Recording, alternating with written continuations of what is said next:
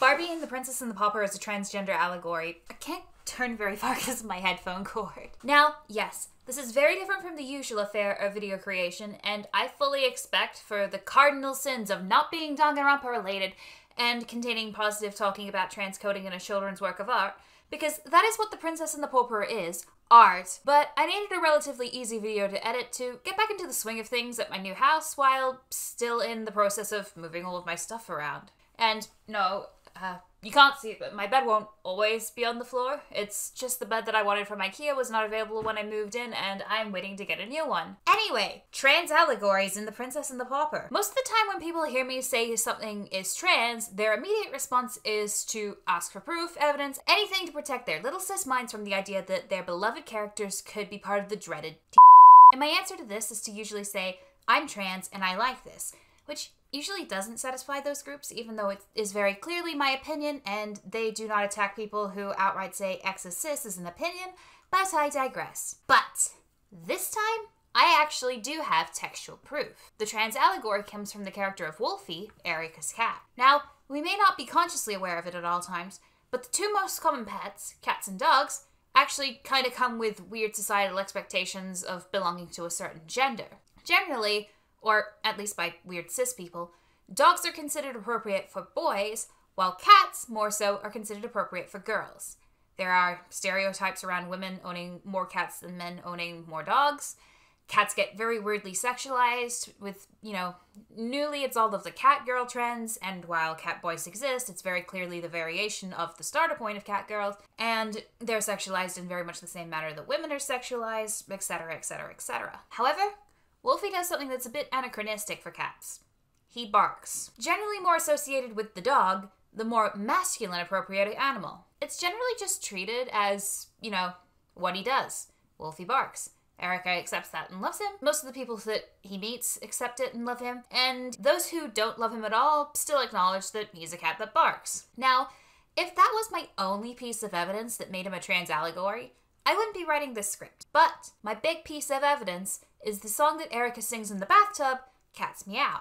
After meeting Serafina, talking to her, encountering Pemiger, after Erica starts impersonating Annalise, and a few other shenanigans, Wolfie starts feeling insecure about his inability to meow. He attempts to meow for what he hopes is Erica's approval in the bathtub, like how many trans men who present masculine may try to re-closet themselves to gain approval from their family members.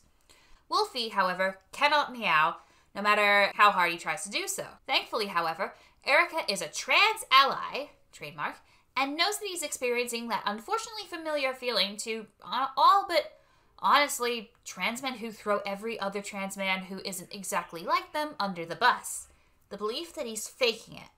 And so, she launches into the song, Cat's Meow. Here's where that allegory goes from, yeah, Akamatsu is definitely reaching with that one, to, psych, you thought!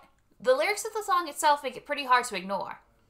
The first lyric is this one. You're no status quo calico, so I keep trying to be.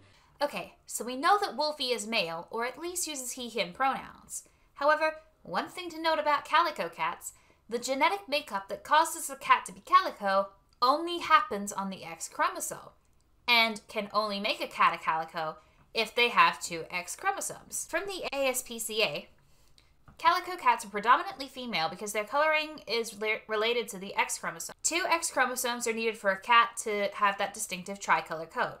If a cat has an XX pair, she will be female. Male cats have an XY chromosome pair, so they can't be calicos. In other words, a male cat, or a cat designated male at birth, cannot be a calico. We also never hear any other kind of cat patterning or breed type in regards to Wolfie from any other character or anything. So by default, that is the only piece of evidence we have, and he must have been born a calico, and therefore a male cat with XX chromosomes. In addition to that, in the second verse of the song, Erica sings these lyrics. You don't need the bows or tiara, bid your woes, sayonara. Further suggesting that Wolfie was designated female at birth and socialized as a girl, but he was a male cat the whole time. And Erica found him and treated him as the gender he always was, respecting him for who he is. Since the two seem almost inseparable, I imagine that Wolfie found a way of communicating his gender to Erica. Now, there's just two more holes to deal with. Wolfie is a cat, not a human. I agree. Biologically, Wolfie is indeed a cat. Psychologically, however, Wolfie has a human understanding of the world, its constructs, and how everything operates, including the human construct of gender identity. Therefore, Wolfie would understand that, and he would be able to communicate his gender to Erica, the other cats he meets, and can rely on Erica and her friends to communicate his gender to others.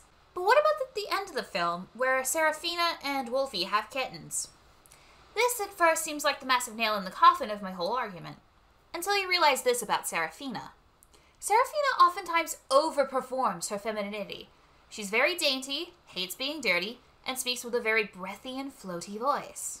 I've noticed that, when given the freedom and relative safety to do so, most trans femmes will present very strongly in the feminine sense. It's more common to see trans femmes fully transition to a feminine role than it is to see trans masks fully transition to a masculine one. This, alongside my argument of the film only specifies that they had many, many, many kittens instead of which cat had the kittens, is an extremely long-winded way of saying, obviously, Serafina is also trans, and she and Wolfie are a T for T couple. Also, just look at the main characters' dresses, and the fact that this flag was made by Monica Helms in 1999, the same year I was born, actually. And, yeah, these cats are trans, and there's nothing you can do about it. Sorry, trans foes, but the best Barbie movie of all time, nay, scratch that, the best movie of all time, says trans rights belongs to us, and we trans folk and our allies love it better than you ever could. That is where my script ends. I'm sorry.